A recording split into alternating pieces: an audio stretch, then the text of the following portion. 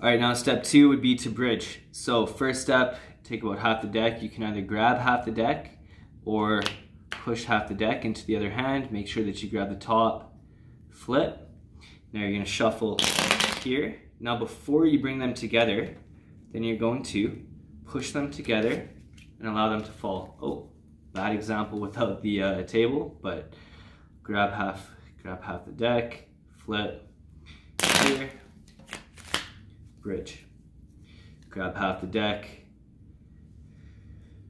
shuffle up, bridge. So how that works is as you push the deck to one hand, right, then you're kind of bending the card in one direction.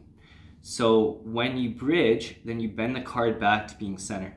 So you're gonna shuffle and then lift the center, bring them together, and then allow them to come together, right? So half, and then you're pushing, so you're bending the card, and then bridge allows them to come back to being flat, right?